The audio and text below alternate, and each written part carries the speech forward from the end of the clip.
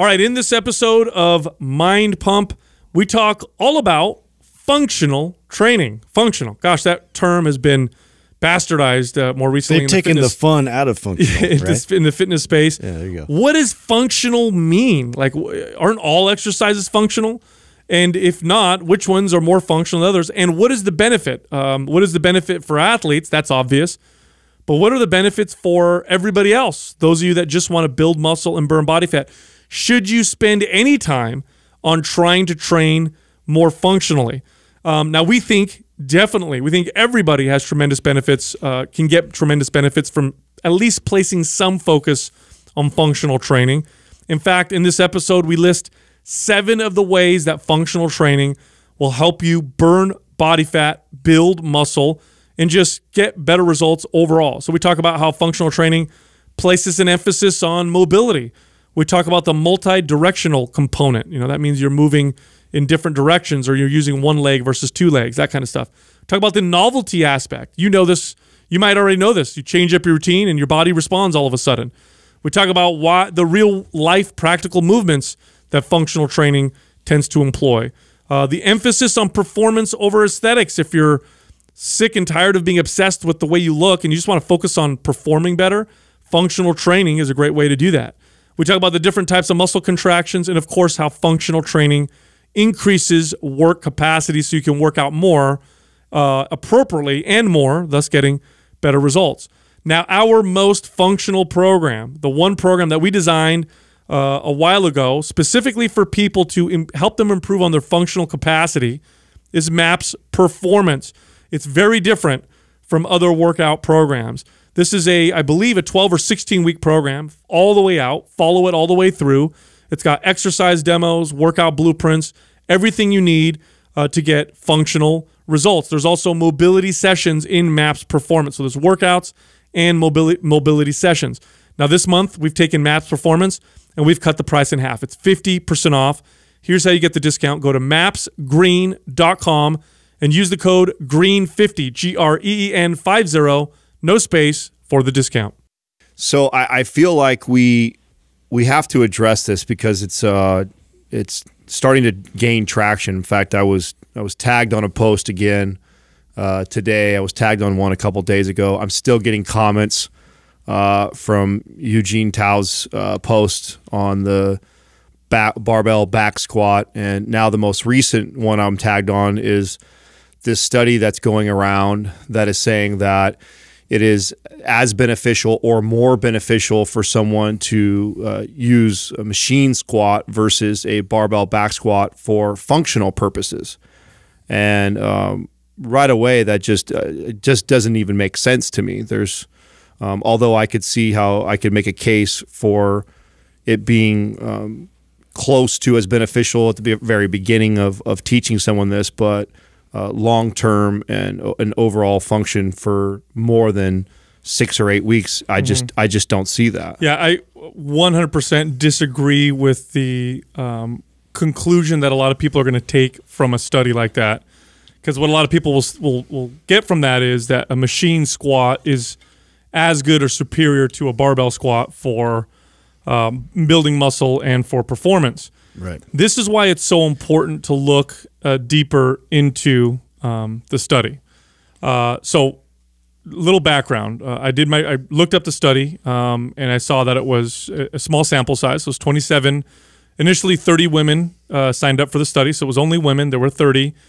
None of them had any prior resistance training experience. So these were all total beginners. 3 women dropped out. So eventually it turned into 27 women doing the study, and it was for 6 weeks long. So what we have now is 27 untrained individuals following this study for 6 weeks. And within the 6-week period, what they did is they had half of them do hack squats. So this is like what you would do on like a Paramount machine or something like that. It's where the pads are on your shoulders and you slide on the hack squat. The other half did barbell squats. And then at the end of the 6 weeks, which for people listening right now, if you're a beginner and you start working out with weights, you're a beginner for probably 6 months to a year, just in the way your body moves and the way you control yourself with your training and the way you can feel exercises. There's just so many more variables. Yeah, there's 6 weeks. You're still a total beginner when it comes to training. So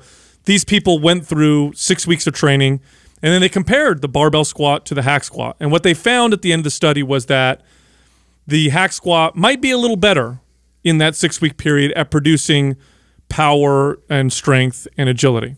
Okay, so let's break this down for a second. You guys are familiar with the high jump in the Olympics? Not the one with not the high jump. What's the one where they jump over the pole? That's a high jump. It's a high jump. Okay, Yeah. Not the one where they have to stick pole vault. Pole No, vault. Okay, yeah. so forget the pole vault. The one where they jump over, right? Right. Yeah, and they approach it sometimes backwards and kind of kick their legs Okay. up Do over you guys know the original way people jumped over those things? it. Oh, straight forward. They would run Yeah. and they'd jump over it straight forward. Over it, yeah. And for a long time, there was a limit to how high people were getting. And then some brilliant person discovered if I ran and then turned backwards and led with my head and kind of now that's those Arched famous over it. Yeah, it's those famous videos you see of the person like their head goes over first, they arch their back and, And kick they their legs flip up. their legs over. Okay, so let's say we took 30 people and we said, well, let's see how high you could jump over this high jump. I already know where you're going with this And analogy. 15 of them, you said jump however you want. The other 15, you try to teach them the other technique. At the end of 6 weeks, the people trying to jump normal would still kick their ass because the learning curve for the better technique greater. is much higher. Well, And this is the problem. It reminds me of the analogy that you've given on this podcast multiple times about the chicken pecking versus learning the home keys. Oh, with typewriting. Yeah. Yep, Yeah, absolutely. if you took somebody in the first, no one's typed in their life before. And you say, hey, you type with your fingers as fast as you can, and you will try and teach you the proper way. Right. At first, the person doing with their 2 index fingers is going to blow the doors off the other person. Right. Because there's a steeper learning curve. But once you get past that, the benefits you reap blow the doors off of the That's the other way of immediately, doing it. what I was thinking, like, because it simplifies all the variables. All you have now to consider is this one, straight path. I have to take this weight and move it already where the machine wants you to go. So, to consider all these other factors of having to brace and have how to hold your body in the proper position, how to support your joints, like all of that takes a lot of time for you to develop. Yeah, let me ask you guys a question. Let me ask you guys this. How long did it take you guys to take the average untrained, because this study had a bunch of untrained people or didn't lift weights, take the average untrained healthy person, how long would it take you before you could really push them on a barbell squat, really reap the benefits of the barbell squat? Years. Yeah. You're practicing. You're practicing. You learn. But this exercise, first off, the progress you're going to get from it is going to be a little slower initially than just getting on a leg press or a hack squat. Just like just doing a shit ton of cardio and starving yourself will get you more weight loss initially than doing lifting weights, speeding up your metabolism, reverse dieting, that approach. But after you pass a certain point, after 2, 3 months, 4 months, 5 months, you start to pass up the easier approach. And then the distance starts to become massive. You take somebody who's been hack squatting for 2 years, no barbell squats. You take someone who's been barbell squatting for 2 years, practicing it, working on the things that gets them to do it properly. Compare those two groups, and what you're going to see is night and day.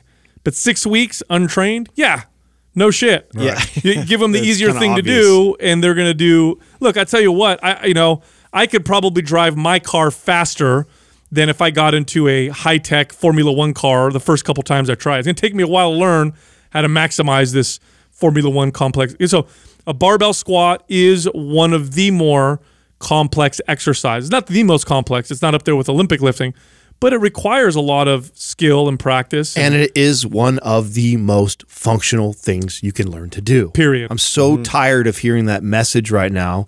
And I think the reason why I'm so tired of it is because I spent the first half of my career not hearing it enough at all. And maybe because it's become popular and because things like CrossFit have made squatting and barbell lifting cool again and started to add that to more people's routines, it's gotten popular again. And now it's like this pendulum. We're always doing this where we're swinging back and forth, where it's like nobody was barbell back squatting.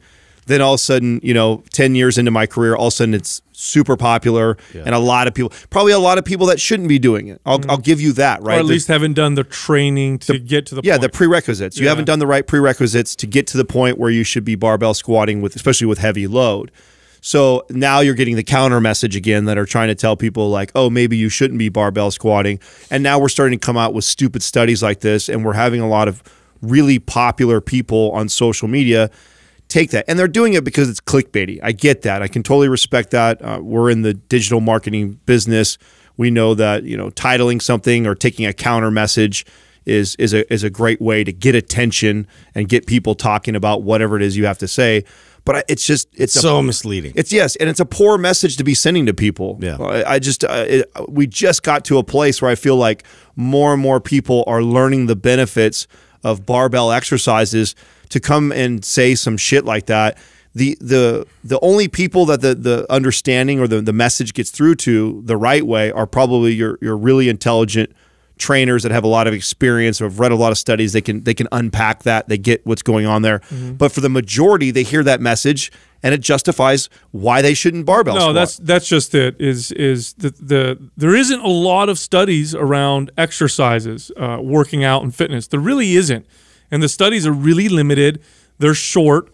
And they do a very poor job of representing what most people will probably experience. Yeah. And so if you read the study, the 6-week study done on 27 untrained women, at the end of 6 weeks, the hack squat performed, by the way, a tiny bit better. It wasn't like it was drastic. It was just a little bit better. But if you have a lot of experience training lots and lots and lots of people for a long period of time, you know, you ask me, which one's better, Sal, hack squat or barbell squat? There's no competition. For most people, the barbell squat's far more functional. But that term alone, functional, like what does that even mean? And for a while there, totally. I remember when it really became like a marketing thing. You know, this is when I started training clients in gyms. This is back in 1997 was when I first became a personal trainer. Ooh, long time ago. Yeah, it was a little while ago. Rachel born yet? This is when we were lifting dinosaur bones. There weren't even barbells at that time. But this is when I first became a trainer, and before that, I'd been working out in gyms probably since 1993 or 94. And for the first few years as a trainer, functional was never even a term. Nobody said that. It was you went to the gym and you worked out. Strength training. Yeah, it was strength training or not. Nobody said the word functional. Maybe somebody might have said real world strength or something like that. Well, you know where it originated from. It originated from physical therapists. So it's been a practice for actually a really long time. It didn't make its way into the gyms and fitness professionals until where you're alluding to right now, which is in the late 90s, early 2000s, did it make its way to trainers. But originally, it was a method of training that most PTs, physical therapists, did for rehab to help with their clients' movement and mobility when they were rehabbing from an injury. Yeah, and really all that it means is, or what it's supposed to mean is does your training give you a lot of carryover to everyday life? Does it improve your quality of life? Now, any type of exercise, I want to be clear, by the way, any type, so long as it's relatively appropriate, any type of exercise is going to improve your quality of life and is going to make you more functional than none.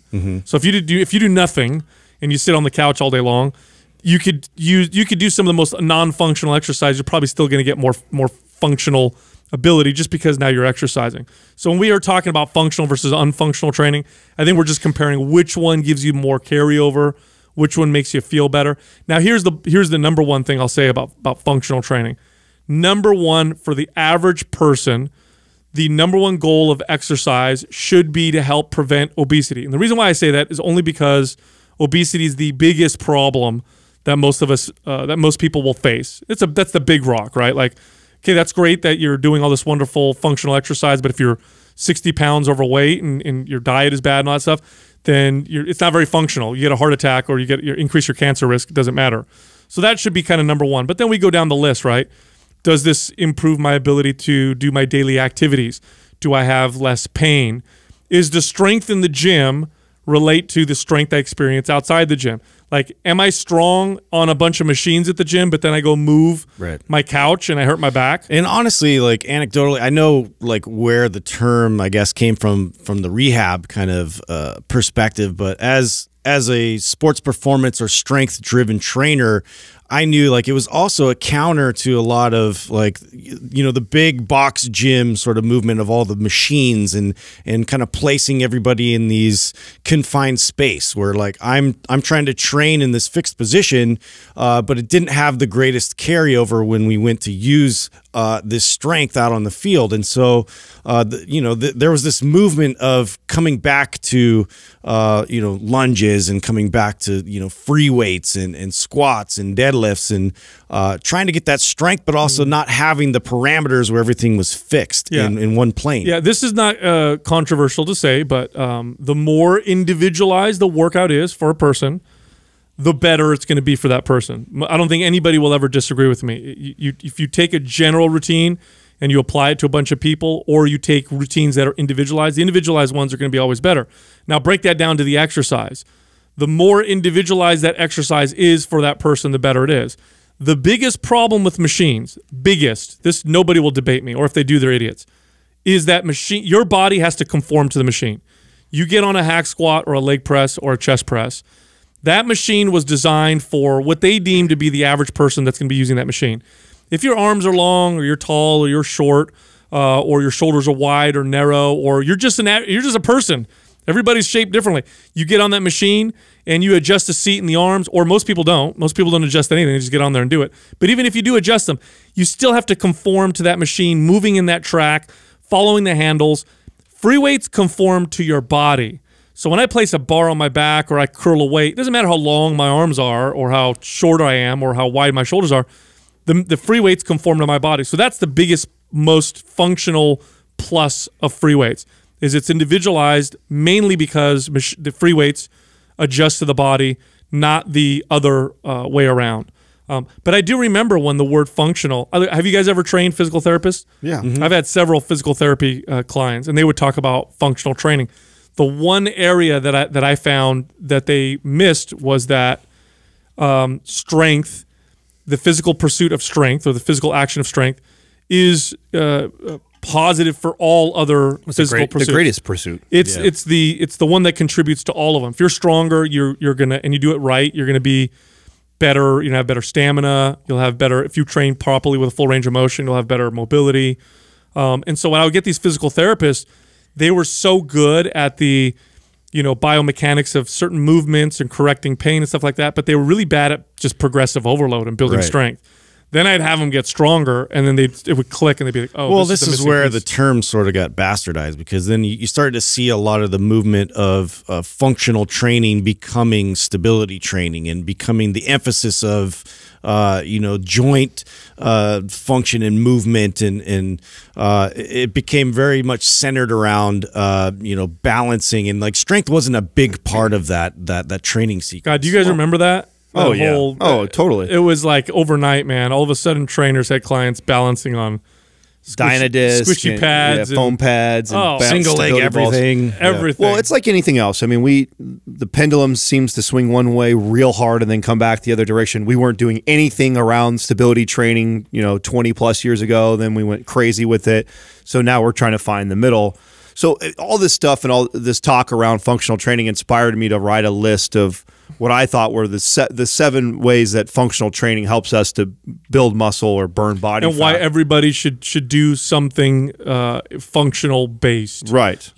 Besides the basic traditional resistance training exercises, I would say this: wherever you're at in your fitness routine, however experienced you are, functional means you're going to challenge your body a little bit differently with exercises that you think are going to give you more carryover to the rest of your life. And what Adam's talking about are, what are the benefits of that? Let's say all you do, you just want to train to look good. You just want to be lean. You want to be muscular.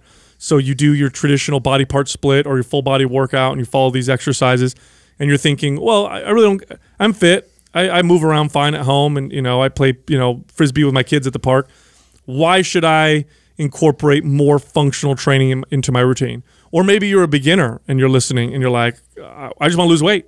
I just want to get in better shape. Why do I need to go the functional training route? Like, what is the value of functional training besides to the athlete or besides to the person who's super motivated by being an awesome, athletic-minded person? Well, the first one that comes to mind is the emphasis that it puts on mobility. And I know on the show we talk a ton about the benefits of mobility. It's one of those things as a young trainer I didn't talk about, I didn't address, and as I've aged and and no longer that limber and spry young kid, I now see the benefits of it, especially for long-term health, for joint health, and just for overall movement in life. Because nobody, I don't care how fit or unfit you are, nobody likes to wake up in the morning and deal with joint pain or back pain or struggle to get up out of a chair. And when you talk about the average person, most people, whether they want a six-pack or not, at the end of the day, want to feel good. And so I think that one of the number one things, and the first thing we talk about, is how functional training plays in a major role in overall mobility and joint health. Totally. If you're imagine you have a catalog in front of you, and it's a catalog of all the exercises that your current level of mobility will allow you to do or perform properly, which means you can reap the benefits from those exercises. Risk of injury is low. You can do them properly. Okay. Improve your mobility, that catalog grows. Every time you improve your mobility, the catalog of exercises and movements that you now have at your arsenal continues to grow and expand. And this is very important because as you continue to train, changing up exercises and doing different things, one of the biggest tools you have, or one of the biggest factors you can manipulate to getting your body to continue to change. Now, mobility isn't just range of motion. I think a lot of people think, oh, I can touch my toes, do the splits, whatever, I must have good mobility. No, it's not the same. Mobility is having range of motion, but having complete control. And strength in that. Yes, control and strength within that range of motion. Then there's this also. So we talked about risk of injury. Of course, if you hurt yourself, you're not going to be able to work out and get in shape. So that's obvious. But let's talk about having greater ranges of motion that you have strength and control in. It's conclusive. Studies show this, that larger ranges of motion done properly will give you better results than shorter ranges of motion in terms of general strength, general muscle building, and then, of course, indirectly, generally talking about fat loss. In other words, doing a full barbell squat where your butt goes down below parallel with good control, good stability, so you've got great mobility there, is going to give you, generally speaking, better overall results than a half squat. Yeah. Same thing with the bench press, a row, overhead press, any other exercise you could possibly do. So improving your mobility, let's say you love doing, deadlift, squats, benches, overhead presses, rows, you like doing pull-ups, you like doing all the greatest exercises, but all you do is improve your mobility. So now you're doing a half an inch deeper on your squat. Now your overhead press, you have a 1/4 inch more extension at the top. You're able to squeeze and control and connect to more of the rep on all your favorite exercises. What you've done is dramatically improve or increase the effectiveness of those exercises that you always do. That's why mobility plays such a huge role in just getting good results, is the ability to move through greater ranges of motion. Yeah, I think another thing, when we had Max Schmarzo on the show, he brought up an interesting point that I've always, ever since I've been trying to think about this even further, about how to convey that point about movement aesthetics and why we pay so much attention to Olympic athletes like gymnasts. Like if you're watching a martial arts event and you're watching why one dominates over the other, and the way that they move is so much more superior than the other opponent. Fluid. It's fluid. It's natural. It looks awesome. We're dumbfounded by it a lot of times, and I think that people don't realize that movement is a signal of health, as well as somebody coming in with the motivation of looking like they have a six-pack. Like, that's signaling that I'm in good health. Well, good movement signals good health as well, because now your abilities increase. Now it's a longevity to it. If you're moving well, you know that you're going to be able to do things that other people can't. Totally. And injuries happen, a lot of injuries, I should say, not all, because some injuries happen because something falls on you or whatever. But a lot of injuries happen because your body moved within a range of motion that you simply didn't control. And oftentimes you're in that position, you call upon your muscle, your strength, boom, you tweak or you tear something or you twist something because of it. So it's like the reaching back behind you in the car because your kids are acting up and you're twisting, and then, oh no, I got to grab the steering wheel. You try and move quickly from that position. Oh, I hurt my back. You may be fit. You may be someone who works out all the time. In fact, this happens to people like that all the time. Or maybe you work out all the time in the gym. You think you're fit. You go throw the baseball around with your kid, and the next day you're like, my shoulder is messed up.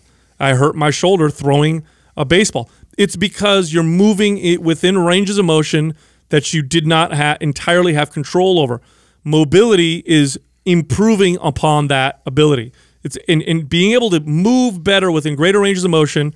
Not only dramatically decreases your risk of injury, but it gives you better results just because your range of motion is better in all your exercises. Well, I think a simpler way to put it too is, as we start to age, especially today, man, we sit down so much. We're not moving around through full range of motion, and like your hips and your shoulders, these multifaceted joints are so dynamic. They allow you to move all over the place. And when you limit yourself for years and years to this kind of same place where I'm always typing in front of me, always driving in front of me, and I stop like lifting above my head, or I stop squatting all the way to the ground, what ends up happening is muscles get shortened and tightened and tightened and tightened, and you lose that range of motion that you used to have. And instead of just going to exercises that complement that, go, oh, I can no longer get down there ass to grass anymore, so let's just go do hack squats halfway. What ends up happening is you end up tightening up and shortening up and tightening up, and then what ends up happening, to your point, Sal, is one day you have to move out of that range of motion. And that's how almost every one of my older clients were hurt. Super common. It was never deadlifting 500 pounds or squatting 300 pounds on their back. It was picking up a fucking shampoo bottle in the shower. It was pulling some weeds, in their rose garden. It was always some bullshit simple move that's outside of all their traditional exercise. That's outside their traditional movement. And it's because your body was designed to be able to do that, but you've limited it for so many years. And why I can't stand this message is of the machine squatting is you start to confine that to the machine, and you're doing that because it's easier for you, and it's more challenging to work towards getting a better squat or work to getting a better overhead. It's the caution tape. It's the same response you're going to get from your doctor that's like, yeah, you probably shouldn't do that ever again. And then that's all they leave you with is like that specific thing that you were doing before, like say it was, a sport, or say it was like, just basically like, I can't run anymore. I can't do you just can't do it anymore now. Now we're just going to limit you to and confine you even further to a chair. But it's more than just the muscles changing because of the lack of movement. The neural pathways that control that movement also start to disappear. That's right. It's not just the muscle, it's that you actually lose the ability. Whatever you don't train, you lose. Your body's very effective at this, by the way. Your body's always trying to be about as good as it needs to be. There's no reason for it to be any better than it needs to be. In fact, being better than it needs to be costs resources. And your body is this beautiful, efficiency machine. It's always trying to burn just about enough calories as it needs to. It's only going to give you as much strength as it needs. There's no need to be stronger than you need to. Cost too many resources. There's no reason to be any faster than you need to. Oh, you know what? You're not reaching up above your head anymore. We don't need that movement. Get rid of that. Let's become more efficient. And so you start to, not only do you just maintain what you've been maintaining, but you slowly start this decline. And so training functionally is extremely important for everybody, just from that standpoint alone. That statement reminds me of, remember the first time that Dr. Brink put us in the 90-90 and had you do the heel lift? Right. It just like... It was like I can't do it. It was like your leg wasn't even a part of your body. And then he took his hand and then he moved. Yeah. He's like, here's your range of motion. Right. And you had this incredible... The range of motion was there, but to your point about... There was no neural access to it. Yeah. No access to it whatsoever. And that single thing, like just working on the internal rotation of my hip and the external rotation of my hip, which is basically what you're working on in those 90-90 moves where you're switching back and forth and you're lifting those back legs up. Just me working on that every single day completely eliminated the bursitis that I had in my hips. Right, and a big part of the reason why you might have had bursitis was because every time you squatted or whatever, because you lacked connection to certain parts of that movement, your joints were moving suboptimally, however little. Right, one set of squats, 2 sets of squats, not going to notice a difference. Just over time. Over time, and this is how most people's pain is chronic. It's not the acute variety. And it comes from something like that. Look, here's a big thing that functional type training does very, very well. I would say and even argue that this is probably one of the hallmarks of functional training. It's utilizing different planes of motion. Multi-directional. My favorite. Yeah, because just building traditional strength or just building muscle, we tend to get stuck in this everything in front of me type of position. I'm squatting straight, I'm pressing straight, I'm curling straight. And so I train in this. There's very little lateral movement, which your body moves laterally. Of course it does. You don't just, we're not robots stuck on a track, right? And we do very little twisting. Yeah, rotational. Very little rotation. Little twisting. And so because of that, we get really, really good at one plane of movement. Yeah, forward and back. And we get strong in it. We get super strong and good at one plane of movement, and we completely lack in other planes of movement, which actually, believe it or not, increases risk of injury. Well, it leaves us susceptible. It does. It totally does. So it's like having all this. It's horsepower. It's like having a car with tons of horsepower, but you don't have good brakes or you don't have good suspension, right? And it just blows out, parts of the car or whatever. So so here's a good example. Think of a regular lunge. Most people listening have probably done a regular lunge. Great exercise, one of the best exercises ever. By itself, very, very functional. But if you've never done a side lunge or Cossack squat, try doing one right now and notice how unbelievably awkward and weird it feels if you can even do one at all. Now, from a standpoint of muscle, you're using the same muscles. That's the funny thing. The muscles are you're still using the glutes, still using the quads, still using the hamstrings. There's maybe a little bit more of the abductors or the muscles on the side of the leg that are being used with obliques. Maybe a little bit more obliques. But really what it is, it's the patterning and the fact that you're going laterally. So what do you think will happen if you start to train that lateral movement or you start to throw that into your routine to become more functional? Do you think you're going to build more muscle or improve your ability to build more muscle? Absolutely. It's one of my favorite things about functional training. It's like in MAPS Performance, for example, we made such an emphasis on training in different planes of movement. And what people notice from that is at first, just like the study said, at first it was hard. They had to go light, couldn't use a lot of weight. But as they got stronger, their capacity to what improve. they don't realize is that's going to fortify the joints even more when you go into that forward and back plane. Right? If I'm going to then back squat again, and I've been doing Cossack squats, I've been moving laterally, I've been twisting, now I'm able to express those stabilizing muscles, and they're going to be a part of the process even more, which then allows your body to produce more force. Yep. Producing more force is the game. People don't realize that. Like, to get stronger, you have to feel like you're able to support your joints with all that load on your back. No, your body has natural limiters. In fact, it's got a governing system in place. Your body tries to limit the amount of strength and power you can exert based off of its assessment of whether or not it thinks you're going to get hurt. The more trained you are, the more you're able to tap into that amount of strength, and or more of the strength that you have, the capacity you have to express. And the more you train a particular movement, the more your body feels comfortable within that movement expressing that strength. And there is some carryover to other movements. But if you never train in certain planes of movement, your body just doesn't feel safe. Even though the side lunge uses the same muscles as the front lunge, your body, try loading it like you do with your front lunge. You're going to, don't do this. You'll fall. Yeah. You're not going to be able to because your body's like, nope, I don't feel safe. Well, and doing the movements in different planes like that also mimics real life more. Mm-hmm.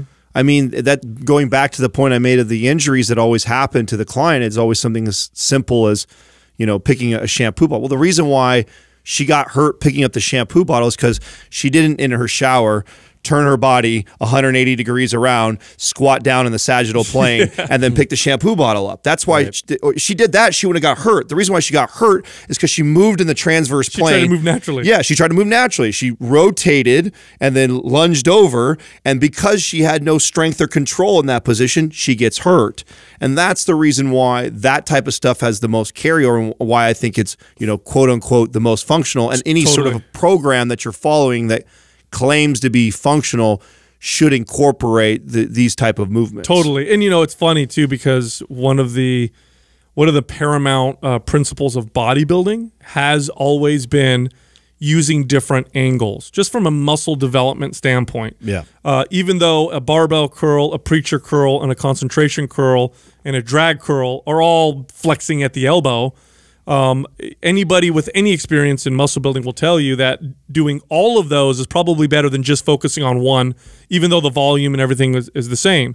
So training in different directions, training in different planes through functional training is another way to literally change angles on your body.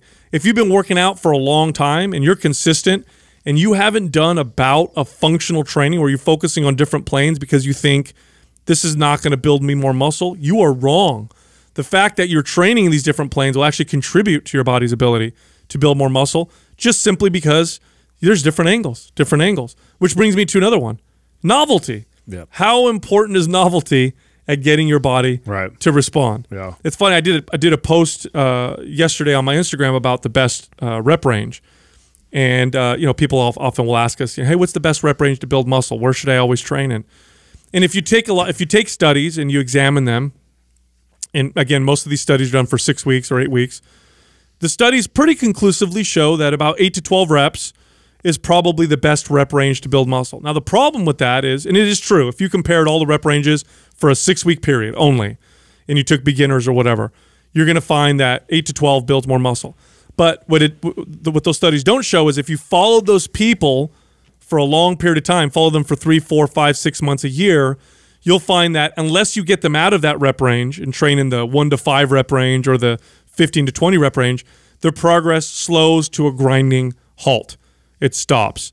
So the answer to the question of which rep range is best is the rep range you're not doing. The one you're not doing. Yeah, and all of them and none of them. Depends on which one you're doing, which one you're going to do. That's novelty. This reminds me when we first started the podcast, the first year that we started creating and writing programs, the order was MAPS Anabolic, MAPS Performance, and then MAPS Aesthetic. Now, as far as sales was concerned, MAPS Anabolic and MAPS Aesthetic just blew everything out of the water, just blew performance. And of course, we knew that going into it because they both are geared. Sexier. Yeah, they look sexier, and it's more towards you know, looking better and building muscle is what it's marketed to, right? And I remember I'd get DMs and emails from people saying, "Hey, I've followed MAPS Anabolic, I've done Aesthetic, and my goal is I want to build muscle." And, you know, I want to burn body fat. What program or what should I do next? And I said, well, MAPS Performance, of course. And they'd be like, oh, well, no, I don't want to be an athlete. That's not my goal. All I care about is the way I look. I just care about aesthetics. And I'd say MAPS Performance still is that. And the reason why that is because I know that it's marketed to people that care about sports performance, but it has incredible benefits for burning body fat and building muscle, especially to somebody who never trains that way. That's tons of value. Right. Tons of value. Novelty is so important when it now you don't want to overdo novelty. You're not trying to go to the gym and make up exercises every single day. There's a certain level of consistency that you want to stick to maximize the benefit of certain I can definitely things. speak to that because I was an addict for novelty at a certain point because of how effective it was. Once I found one specific thing, I got to a certain point where I was benching all the time, I was squatting all the time, I was power cleaning, I was deadlifting, but that was it. It was all this like balanced barbell load. And then I started to get to a point where I could only do so much. My shoulder gave out on me. And I would always get to a certain weight and stop. And that was as far as I could go.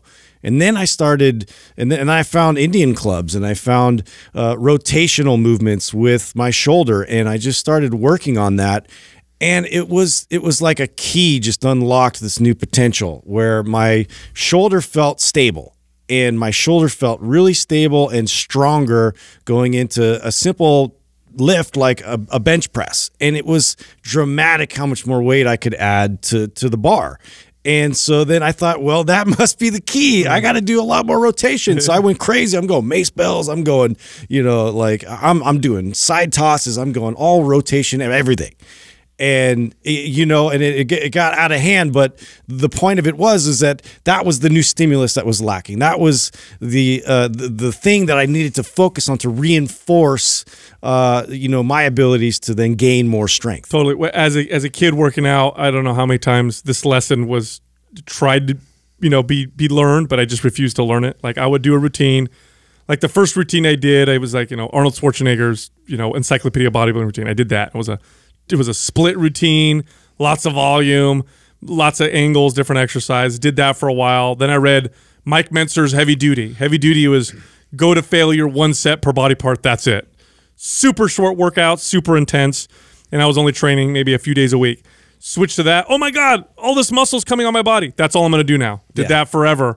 And my body stopped responding. Then I changed to a different routine. Oh my God, this is the best routine. It took me like 5 times to realize that. Putting it together. Wait a minute. Yeah. Oh, wait a minute. It's when I change routines that all this stuff happens to my body. How often do you guys get clients like that? I don't know how many times I get a client. I remember getting a client who would sit down and tell me what was best for their body because of their past experience. Like, oh, I've tried lifting like this, and when I lift like this, I got the best results. And I'm like, well, that's because it was novel to you, because you've never trained that way, and so your body responded.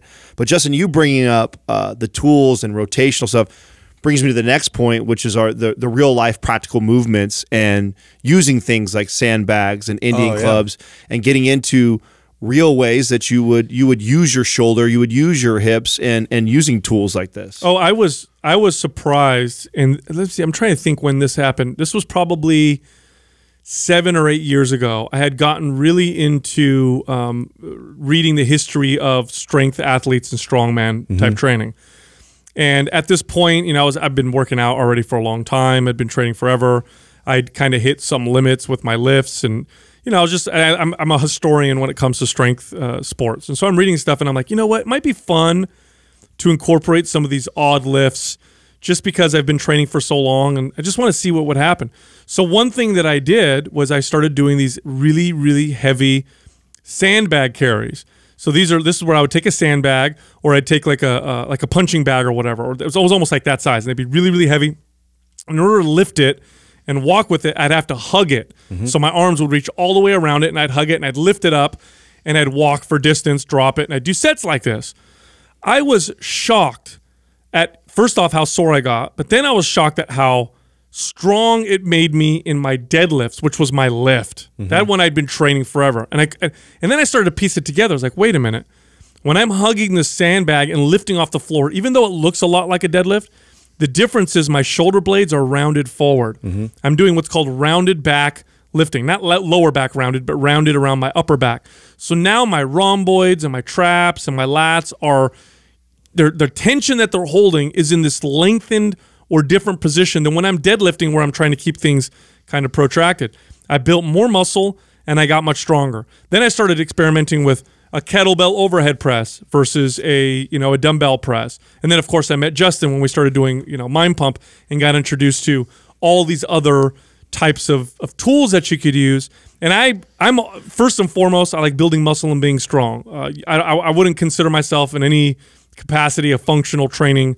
So that's not my favorite thing to work on, but because those things contributed to the strength and muscle, I definitely started incorporating them. Yes, and you mentioned sandbag. I mean, sandbag is one of those tools that, I mean, it's the great equalizer. It shifts on you. It moves on you. You have to adjust with it. And so that's a completely different skill to acquire, which then has a lot of carryover then with something that doesn't move and is nice and fixed. And, you can wrap your body around it much much more easily. I mean, there's ways to like use these tools where then it is novel at first, but then it has massive carryover because now your body reacts differently. It stabilizes on command, and that applies greatly towards strength pursuits. One thing, like you mentioned with deadlifting, for me, I had hurt my QL, and I had gone through this process of like rehabilitating myself, and really found that windmills was a massive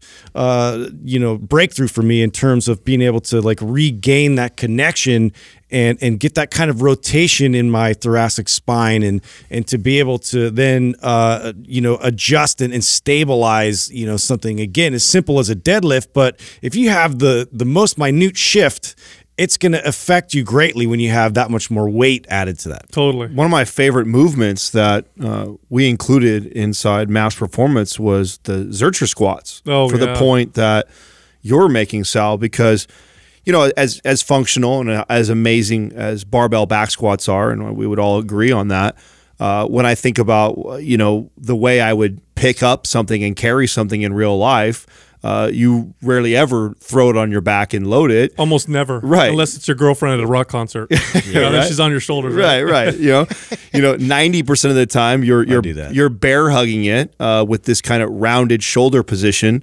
and squatting it or picking it up. And so, talking about real life type of movements or exercises that have carryover into real life. Zercher squats. That was something that was introduced to me when I met Justin. I'd never trained Zercher squats before, and just absolutely loved incorporating that in my routine. And it's one of my favorite movements that was placed in that program too. That's actually Jessica's favorite squat. Is it really? Yeah, because she started doing the Zerchers after she was introduced to him, and she's like, wow, the way I feel these in my glutes, the way I feel these in my my back, and just the improvements she saw. And I'll tell you what, when you find an exercise that you're not good at, just through simply getting good at that, oh my gosh, the strength gains and the change you see in your body is incredible. Because those initial newbie gains, you can actually apply that to an exercise you're not good at. Yeah. So if you've been working out for a while and you remember how fast you progressed when you first started working out, where you're like adding 10 pounds to the bar every single week, that first 3 months or whatever, find an exercise that you never do, like the Cossack squat that I talked about, or the Zercher squat or whatever, that you're not familiar with. And the strength gains come fast because a lot of that is just you learning how to do the exercise. Now imagine what that does for the rest of your body. Now there's another benefit, the next point, that reminds me of something that you recently have been talking about, Sal, that I think is, when I think about a majority of my clients, what they would benefit, and it's this point, and that is creating a program or following a program that is based off of performance over aesthetics. Oh yeah, right. And I think that the benefits here, of course, there's physical benefits that we can get into, but the mental benefits that I think that are applied here are what's more important. Because when I think of the average client that I used to get, most of them came to me because they were insecure about their body. They were slaves to the scale, or they're constantly comparing themselves in the mirror or to their friends. And it was all about how they looked, and how they looked drove how they trained in the gym, which a lot of times was a very unhealthy relationship, and they weren't doing things that were best for their body. And when I could get a client to stop focusing on the way they looked and their scale weight, and begin focusing on their performance in the gym, and how they moved and how they perfected the movement and they improved upon it. Liberating. Oh, it's incredibly liberating. And the irony of it is, when they stopped caring about those things, that ends up being a side effect that comes later on. They start to look much better. They get better at the exercises. I mean, if you put the focus and the emphasis on improving on these very specific exercises that have carryover towards building and developing muscle, I mean, look at that. Like that's the recipe. And a lot of times, I mean, it's tough because that's like most everybody's goal coming in. I want to look better. I want, my body to change and to be able to reveal like this muscle and this hard work I've been doing. But a lot of times, putting that emphasis into actually like improving those specific exercises, getting better at the skill of working out, makes the world difference. It was my biggest secret weapon when I train clients. It was the one thing, when I pieced it together, when I put it together, it made me more effective than I'd ever been before as a trainer, and it separated me from my peers as trainers. And it was every client that I got, every single client that I got, almost every, my goal was to get them to focus on performance. My goal was to get them to care about their movement, their strength, and their stamina. Because here's the truth. If you improve your general performance consistently, the side effect of that, the very, very consistent side effect of that is better aesthetics. So if you get stronger, faster, better mobility, better stamina, the very high odds are you're going to look better. The reverse is not true. If your goal is to change how you look, you could give a crap about performance. All you want to do is change your body and its appearance in the mirror. The odds are not that your performance will always improve. In fact, oftentimes, especially when we're talking about the average person, you get the average, woman that comes in and wants to lose weight, and all she cares about is the scale. All she cares about how she looks. Oftentimes, performance actually gets worse because of the diet practices that accompany that, and the fact that they treat workouts like a punishment. Right. So changing your focus from how you look to performance will radically change how effective your workouts can be, and it is extremely liberating. If you are listening and you're honest with yourself right now, and you're honest and you feel like you're a slave to the scale or to the reflection or to comparing yourself to other people, liberate yourself, and for the next few months, stop caring about that. And I don't mean stop caring like you're like, no, just don't focus on it anymore and focus entirely on all aspects of performance. Am I moving better? Am I faster? Am I stronger?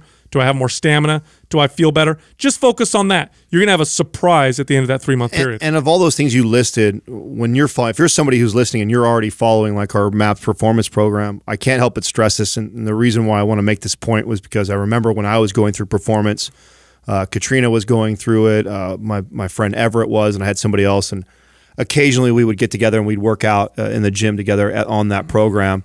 And I remember vividly doing the reverse lunge landmine to press exercise. Super challenging exercise. Oh, yeah. Yeah, and a lot of moving parts in that. And I remember coaching them through that and them wanting to increase weight. And I was explaining to them that, this is not the most weight that I could do here, but there's so many things that are being communicated through the entire body from head to toe that I'm actually more focused on, to Justin's earlier point, about the beauty of the movement. And I think learning to look at it like that, learning to look at an exercise and trying to make it look fluid and seamless and everything speaking to each other versus, oh, I could get 10 more pounds up, but then I've got to throw myself to the side a little bit, or I'm kind of wobbly when I do it. And just not a lot of people approach their training programs like this. It's sometimes we get so caught up on either one, how we look, and so it's punishment, like you said, Sal. And I think there's also a lot of people that are guilty of just how much weight is on the bar. And when you're following a really good functional training program, that actually, even though that's an indicator of improvement because you've increased strength, and I do think that strength is one of the greatest pursuits because it has so many carryovers, I actually think that when you're focused on functional training, it's everything. It is. And movement should be at the top of the list, and improving. Well, I would always look at my previous week compared to where I was at in performance and go, I may not have moved up 5 or 10 more pounds, but boy, it's way more fluid when I do this exercise. Those are gains also. Totally. And it's not always how much we're putting on the bar or what we see coming off the scale.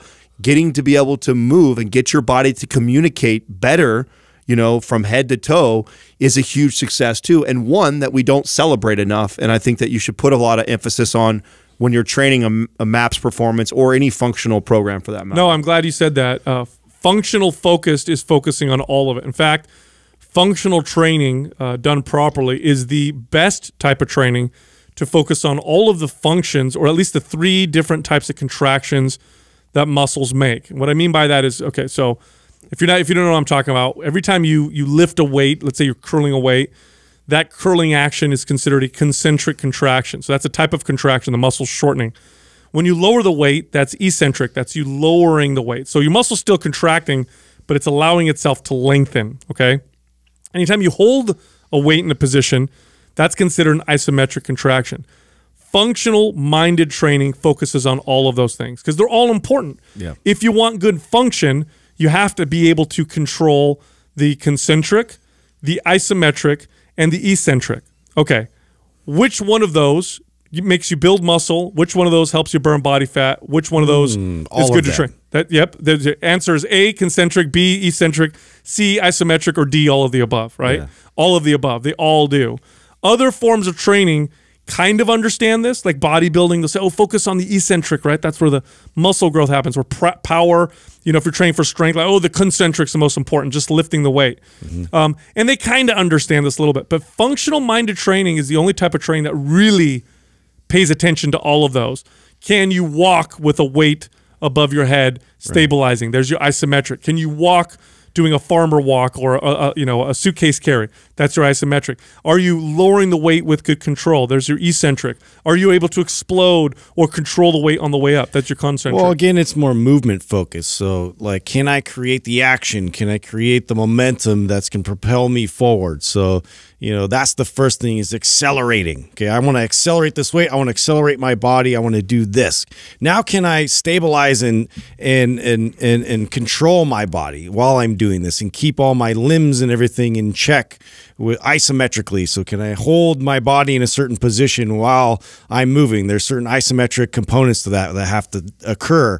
And then can I slow my body down? Can I decelerate? So these are all muscle actions controlling the joints that we have to consider. And I would argue that the isometric portion is probably the most underrated portion. It's of neglected in all training, right? Absolutely. And maybe one of the most beneficial things that you can do. Certainly, if you're not definitely for the novelty reason, right? Yep. I mean, if you're not training any sort of isometric exercise, which is why this was important that we included it when we were writing something like performance, because we knew the value of that portion. And then we also knew that most people just don't put a lot of emphasis on it. Like you said, Sal, bodybuilding community does a really good job of speaking to the eccentric portion, that slowing down the reps and chasing the pump and getting more blood inside there. Like, great job there. Your powerlifting and Olympic lifting does an incredible job of talking about the expression of the concentric and explosive and getting up through the rep. But not a lot of people speak to the isometric portion of the exercise, which is as valuable, if not more valuable, because most people neglect it. Oh, it's funny. You know, years ago when I was doing jiu-jitsu, I noticed, as strong as I was, because I've been lifting weights, I would get really fatigued in certain positions, because in jiu-jitsu there's a lot of, especially with the gi, you slow down, you hold a position, so you have this isometric strength, this isometric contraction that you have to get really good at. Or you'll get someone in a lock or a guillotine choke, and maybe it's not perfect, so you're squeezing and holding and squeezing and holding, and I would just fatigue. I would just get blown out. So what I started to do is I would get like a medicine ball, or at one point I had a buddy who had a dummy, and we would focus, we would do these isometric holds on it, where I'm getting a guillotine or I'm getting a position and I'm squeezing and holding and squeezing. I started building muscle, which was funny. I wasn't lifting any more weights with this, but because I was doing the because it was so novel for my body, I actually started to build muscle. I also experienced this with overhead carries. Justin was big on overhead carries when we first met. So I said, no, I'm going to give this a shot. I'm going to take a dumbbell or a kettlebell, press it up above my head, hold it there and walk, or just hold it there for time. And I was surprised at how much carryover it had to the rest of my lifts. And I actually started to develop a little bit of muscle. You know, as long as I've been training, that's a big deal for me. So focusing on all three of those types of contractions is something that real functional training does better than any other type of training. Now, the last thing I want to talk about is, I think, one of the most important. When it comes to your training, especially if you're advanced, especially if you're pushing your body, the number one limiting factor that prevents you from progressing any further is your overall body's ability to recover from training, your overall body's total work capacity. Okay, we know that exercise is what sends the signal to the body to build muscle, but along with that signal comes some damage and your body needs to heal. If you were like Wolverine and you had instantaneous healing properties, you could literally do 10 super hard workouts every single day and you would progress 10 times faster because you're able to throw more at your body and recover from it because your work capacity is so high.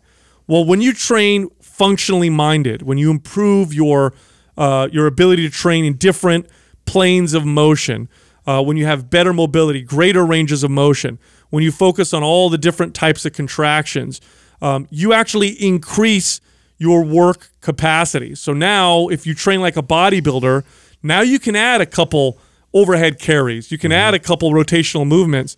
And rather than really hammering your body's ability to recover, you just expanded upon your body's ability to handle all of that work. Work capacity is a big one. In fact, I'll say this all day long.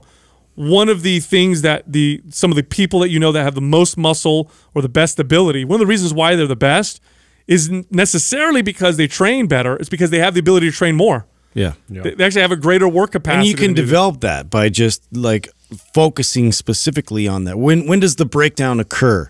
And how can I stretch that out a little bit further? Like me being in all of that like demand and that load and that stress on my body, can I withstand just a little bit more? Can I train myself to stretch that out and withstand it, just that much further? And there are techniques to do that, and applying those, within your programming will have massive carryover. When I'm doing reps, now I don't feel that onset. I don't feel the impending doom where I'm fatigue. That breakdown is just my body's gonna start shutting down. Yeah, I mean, if you're like, oh, I can't, I like to do more exercises. I think I can recover from it, but my joints can't handle it. I do more, my shoulder hurts, my back hurts, my knees hurt, or whatever. Improving your mobility through functional training now opens those doors for you. Now you can do more training and because your joints are moving better. You don't have to, it's not like your joints either move perfectly or they move terribly. You have kind of different capacities. Well, if you're moving at 85% of what's considered perfect for your joints, you're going to be limited by that. You're not going to be able to do as much as you can do because at some point, like Adam, you'll develop bursitis or tendonitis or issues with your joints. So functional training at the end of the day improves or increases your work capacity so you can do more on your body, which then, of course, results in better progress, faster results. And these are all the things that we kind of focus on in MAPS Performance, which this month is 50% off. So you go to mapsgreen.com. You can get that program for 50% off, but you have to use the code GREEN50. That's GREEN 50, no space. Also, we have guides that we write that are totally free. So if you want more information that costs nothing, make sure you go to mindpumpfree.com. And finally, you can find the three of us on Instagram. You can find Justin at mindpumpjustin, me at mindpumpsal, and Adam at mindpumpadam.